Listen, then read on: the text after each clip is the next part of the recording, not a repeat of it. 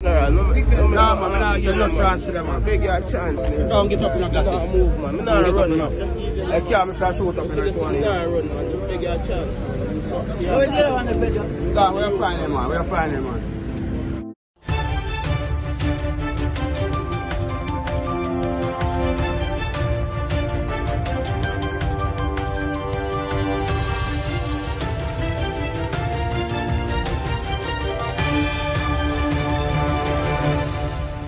Welcome back to MyView TV, the people's platform, the home of undiluted news, reviews, updates, and your daily dose of entertainment. Don't forget to hit the notification bell, leave us a comment, like, share, and subscribe. I don't bring nobody forward in your cheer for me. Everything what you see up, my natural talent. Man, me tell you something. You see, when you know what to please the audience with, it's simple, man.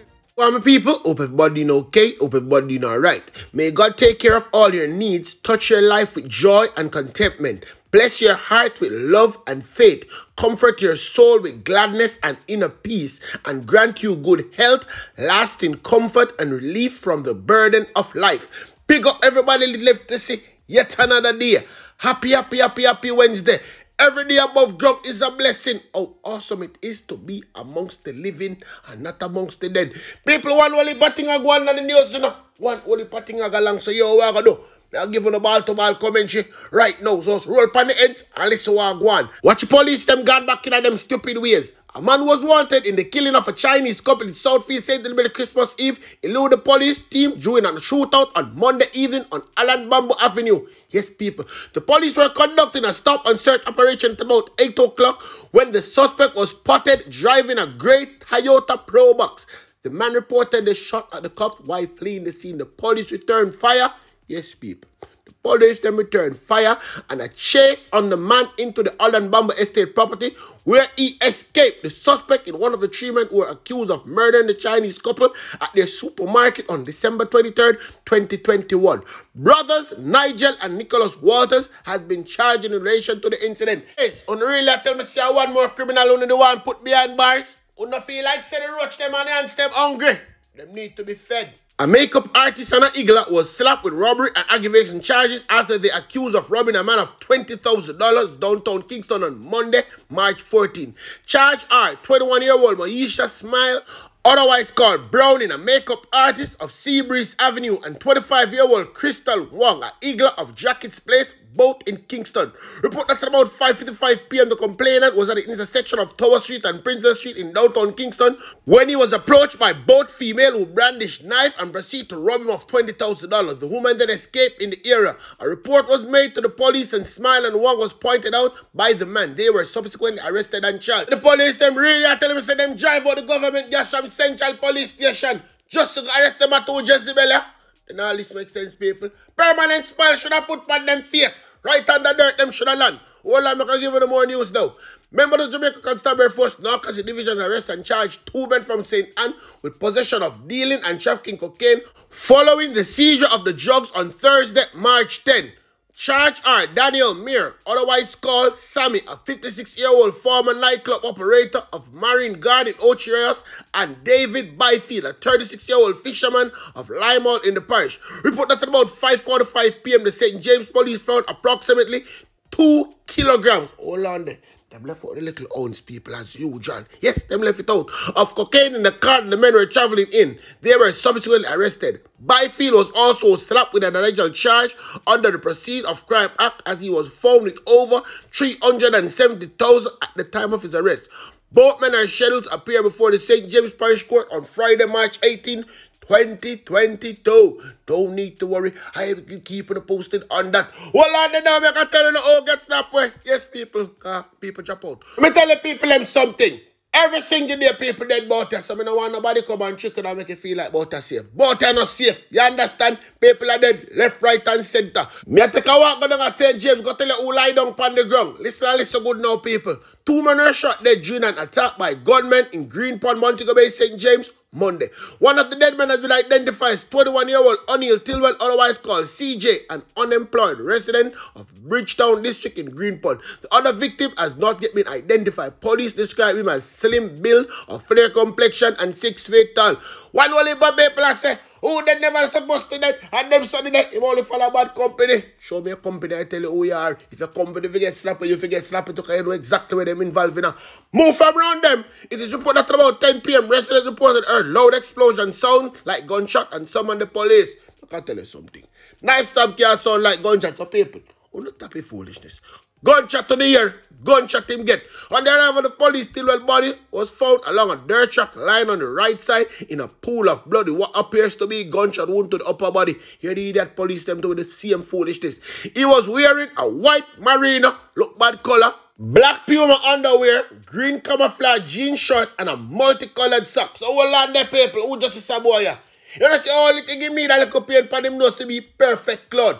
Full of colors like cloud. And as usual, them pants always they below them waist. That's why them could not tell you what kind of underwear in my van. When man come for your pants along the side, oh, you run.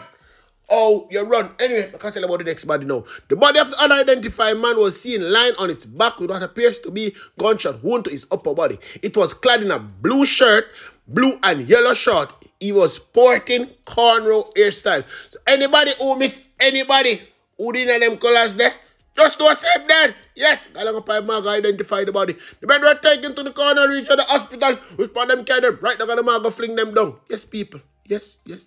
Police at least 20 spent casing.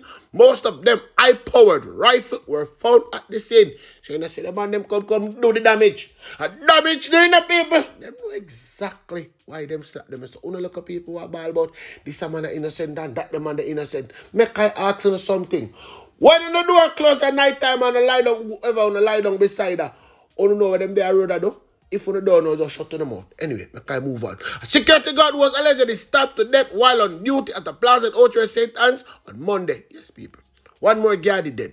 One more the pepper spray general them dead. He has been identified as 21-year-old Kimali Grace of Lloyd's District, St. Thomas. Report that at about 4 a.m. on Monday, Grace was attacked and stabbed by a group of men while he was on duty at the plaza. Yes, people. And he only had his pepper spray and his sanitizer bottle.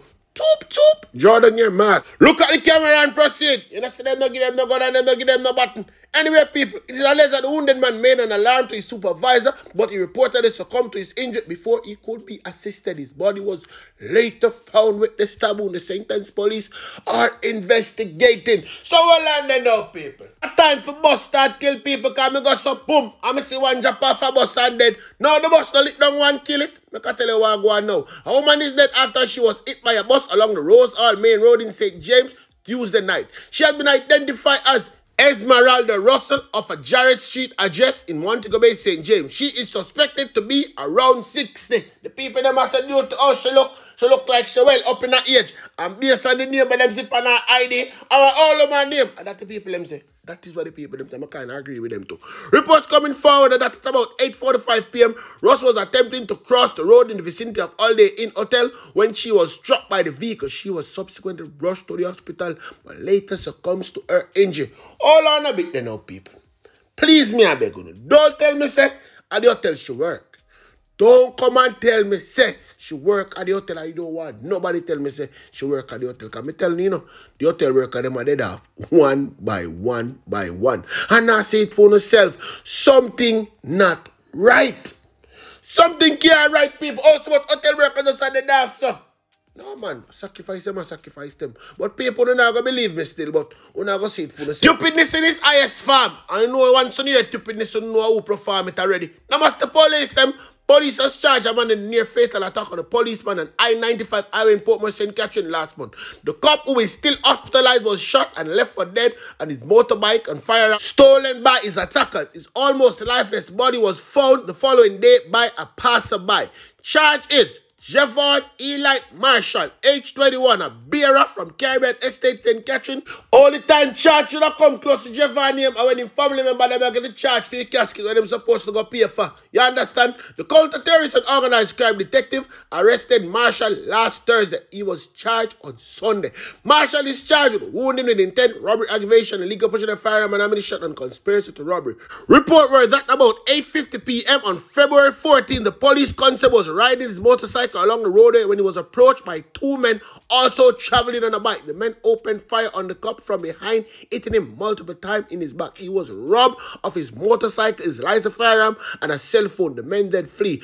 The constable was found at about 6:30 a.m. the following morning near the roadway, suffering from gunshot wound. The police were summoned and he was taken to the hospital where he was admitted in critical condition, and people him still at the hospital, a battle for him life. Una really tell me say, them big lunatic police really left all the way from the 100-man police station, go find this boy over Caribbean Estate and carrying him in. It don't make no sense. It don't make no sense. The boy can't do none of my colleague them something, and me just go so boom and turn a blind eye to it. No. One fixed address. You don't have to pay for rent, water, or light. Nothing him not have to pay for. Right down there need to go. Right underground. Anyway, people, I can tell you something else. And still only one person dead so far from the Clarendon gun attack. I don't know how worried because I tell you about him yesterday. Willie alone dead. Yes, people. Rest of people in the hospital, them thing there. The only pass place not for the hospital, but the hospital still hold them. And them about say them hungry, them want food and water and want only pass up. So them family members who need to go and go look for the gunshot victim, them. Matter of fact, pull the plug. Anyway, people.